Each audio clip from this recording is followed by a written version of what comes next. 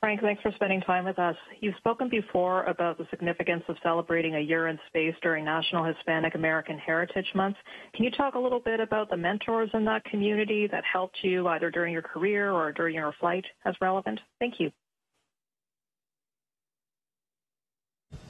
And Elizabeth, I'm sorry, I just want to make sure I heard you right. Did you say to talk about mentors? Is that correct? Exactly, mentors, or if you want to talk about more generally community members. Thank you.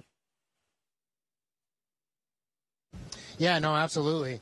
For me, mentors have been incredibly impactful throughout my life, especially in the military where you're changing jobs every 3 years. You have the opportunity to work with a tremendous breadth of great individuals out there.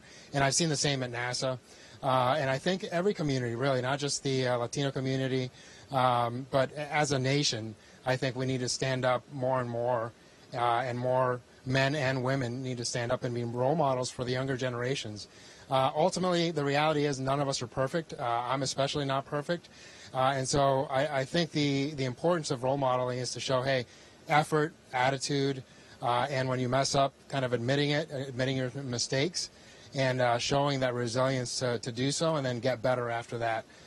So again, I've been incredibly blessed. I hope that my actions, more than anything, serve as role models for other kids. But the reality is I look at just my crew here, and there's just incredible people.